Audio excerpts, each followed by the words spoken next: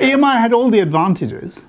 It had the infrastructure on the ground. It had unrivaled reach across the globe. It had the greatest experience in the music business. It had the artists on classical. It had the artists on pop. So what went wrong? Lack of vision.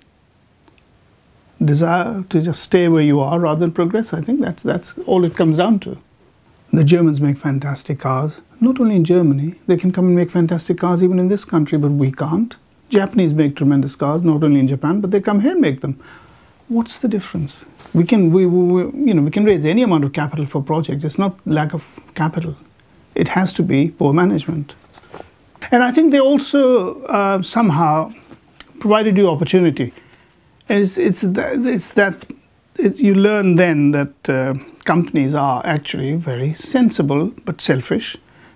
They give you opportunity because they earn from you. So the better the job you do, the more, they don't give you the money that you think is right. The EMI also had this problem that they never paid top dollar. So they would lose people regularly who after a while, would get job offers. The Fruins of this world and people like that would go somewhere else for large sums of money.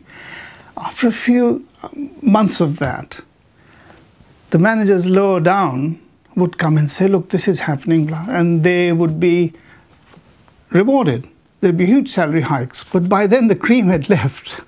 So you were rewarding people who couldn't get jobs outside, which was rather funny. We would put together a forecast. We'd get a forecast of sales, and the rest of it we'd put together, and then we'd turn up at the meeting and it would be discussed. They were pretty accurate because I think you just develop a knack. You work out roughly what it takes to... obviously, we as accountants couldn't decide how much would be sold by individual artists.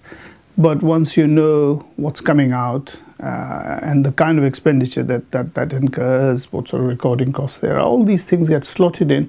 It's amazing how much comes out in the wash, and it all ends up being around the right sort of figure.